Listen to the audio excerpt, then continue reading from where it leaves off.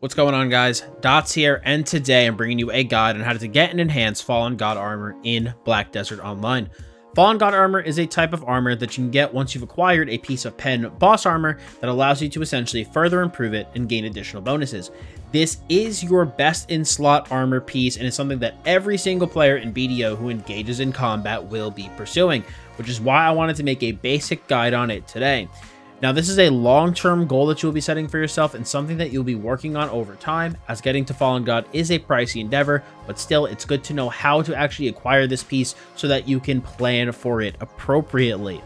Now, what you need to actually start getting a piece of Fallen God armor is you need to get one of your armor pieces, you need to get it to pen, and then you need to get it to Khafre level 10 in order to be able to start the process of getting it to Fallen God. If you don't know what Khafre are, I have a guide on my YouTube channel which explains what they are and how enhancement works, and just how, understanding that system is going to be important to understanding the rest of this video. So if you don't know how that works yet, link in the description below.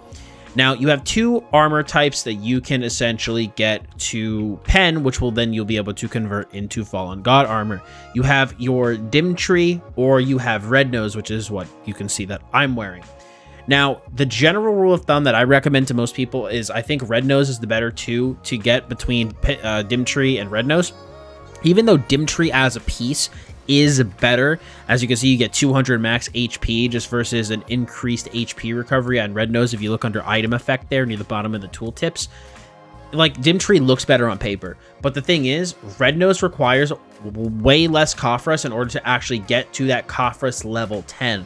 So Red Nose only requires 7,224 Khafre, while Dim Tree requires 8,260 Khafre, which is about 3 billion silver difference. So just going with Red Nose is going to make it much cheaper to actually get Fallen God in the long term, which is why I typically recommend that people go and choose that as your chest piece. Now, besides this chest piece and getting it to Khafre level 10, you also need this item called the Flame of Despair. As you can see, there's plenty in stock right now. It's not that expensive. The Flame of Despair is the item you need to actually be able to, you got to hand that in with your C10 chest piece to an NPC, which I'll talk about in a bit, and then that's how you actually get the Fallen God piece. Now, personally, I would recommend that you purchase it off the MP because, again, there's plenty in stock. It's not that expensive. But if you do want to farm it yourself, you can farm it at Turos, which is going to be northwest of Odraxia. As you can see right here, it's a 270 AP spot, but it is a group spot, so you are going to want a party of 2. And as you can see, the Flame of Despair is an option to drop there. But I just personally think it's way easier to just buy it off the MP. Saves you a lot of time. The drop rate at Turos is pretty low for the Flame, so I just think purchasing it is the way. Now, like I said, guys, once you have your C10 armor piece and your Flame, you're going to need to take it to Doran Morgrim. So just so I can show you where he is, I will put it on my map really fast. So hit M, and as you can see, he is just south of the Helm's Post. There's like a thing in the mountains you can go to in here, and he is deep in the mountains. Now, he's also good to go to because there's a logbook affiliated with him that has an AP and DP attached to it, so it's good to go find him and talk to him anyway, just to get knowledge of his location. But he is right here at Helms, which is just northeast of Hydaelyn, so not that far of a run. You just have to simply bring your Flame and the armor to him, do a very short quest chain, and you'll be given a piece of Pen Fallen God armor. Now, the Pen Fallen God is actually just the base piece, and it can be enhanced further, like I mentioned, to get additional stats. But instead of increasing in rating, the piece will just get a new title. So I'll put a chart on the screen right here that shows the stats, the enhancement level, and the name of the piece as you enhance it. You'll often hear people refer to it as Duo Fallen God or Tri Fallen God, but it actually doesn't show up as Tri on the piece. It just shows up as with that different corresponding name, so refer to the chart if you are ever confused. Now, to actually enhance the Fallen God armor, you need a Flawless Chaotic Blackstone. Now, those are created from sharp black crystal shards, hard black crystal shards, a massive pure magic, and then 10 Khafre, or 1 Flawless Magical Blackstone and 10 Khafre stones. You use, I think it's probably simple heating to create those. It'll say on the tooltip that I have on the screen, and then boom, you can actually create that Chaotic Blackstone. Now, once you have your Fallen God armor and your Chaotic Blackstones, it is enhancing time.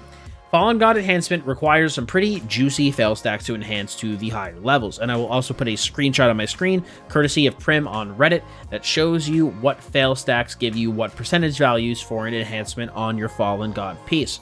Now, the rule of thumb when enhancing Fallen God is to raw tap your base armor to the Desperate armor, which is like Pry, and then raw tap your Desperate to Distorted.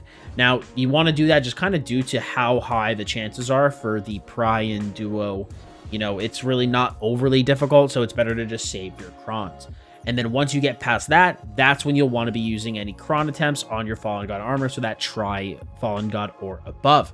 Now, in terms of what fail stacks you should use, I've seen people talk about their own preferences and what you should use, and this is the best and whatever, but ultimately, I just think you should use whatever fail stacks you're comfortable with. If it were me, I would use between 70 and 90 for Desperate, and for Distorted, I would personally use between 130 and 150. Now, I'm typically a bit more conservative with my enhancing though, so if you want to use smaller stacks and work up, that's totally up to you. Once you start enhancing for Silent Fallen God, like I said, which is that try, you're going to want to use some big boy stacks and use those with your cron, since the percentages to successfully enhance are very small, and you also don't want to downgrade. But guys, I think with that being said, that's going to be it for today's guide. Nice, short, sweet, and to the point on Fallen God armor. Hopefully you guys did find this video helpful, and if you did, I would appreciate if you smacked the like button. Any questions about this, feel free to leave a comment below. And if you are newer to Black Desert Online and want to see some other beginner guides, I have a ton on my YouTube channel. You can see I have a Black Desert Online playlist filled with beginner guides, so feel free to check those out. And if there's something that you want covered that I don't have a guide yet, feel free to leave a comment down below, and I will add that into my video queue. So feel free to subscribe to make sure that you keep up to date with all of those videos. So thank you so much for stopping by today, everybody. I really do appreciate it. As always, I'm Dots Gaming, and I'll see you all in the next one.